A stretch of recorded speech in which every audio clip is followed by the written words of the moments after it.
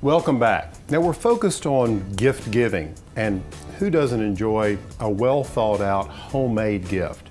Now this is a simple recipe that you can make, and it's perfect for anyone who really wants to take care of or needs to take care of their hands. That would be all of us. I know mine can use all the moisturizing and nurturing they can get. Now this recipe is for a hand balm made with soy oil, and it's really good, and it only takes 5 ingredients. Now what you want to start with is a double boiler, and if you don't have one, just make one like I did here. I have a slightly larger pan with some water in it, which is boiling, as you can see, and then I just set this one on top, and this keeps me from overcooking or scorching these ingredients, because really what you want to do is you want to bring them into solution.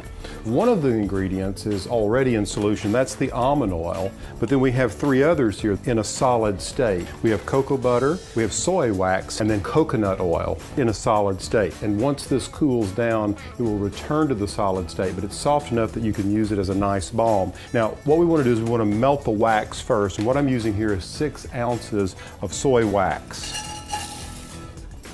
Just immediately begins to melt. Now with the soy wax completely in solution, I'm going to add 9 ounces of coconut oil. And it's called an oil, but you can see it's very thick, almost solid. And this will melt down as well. What's great about this recipe is that, well, it's all natural, and all of these ingredients are very good for nurturing your skin. All right, so that's going into solution, and this happens very quickly. It's almost like melting ice here. So making up this recipe really doesn't require a lot of time. Now with the coconut oil completely in solution, it's time to add 6 ounces of the cocoa butter. You can see this is in chunks or squares or cubes, and it melts very quickly. And what a wonderful aroma. It's conspiring with that coconut. It's almost as though we're making a big pan of brownies. Now the next ingredient will really add a lot of nutrient. It's almond oil, and we're using sweet almond oil, which is different from just ordinary almond oil. And I'm going to use 6 ounces of this, and what's great about it is that it provides vitamin A, D, and E to your skin. So I've just added that. I'm just going to stir this around. So when you're looking in the store, don't just get ordinary almond oil, go for the sweet almond oil because it's better for your skin. All right, so it's all in solution. Just take a look at this.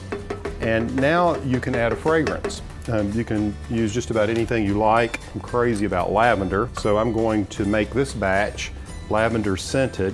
Draw up a full dropper of essential oil of lavender. You can see it's full there, and I'm going to just drop this all the way in there. You want to experiment with this because you may do one batch and decide, hey, I want a little more aroma to it. You don't want to get too much. So try one first and just see what you like. But I've found one dropper that size is about what I like here. Now it's just a matter of pouring it up now. Be careful, don't let it splash up on you like it just did here. And what I like to do is just kind of keep stirring it so everything is kept in suspension. And then I like to take a cup with a scupper on it, and this makes it a little tidier by using a funnel.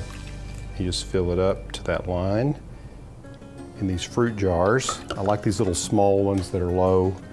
They're perfect for a balm like this.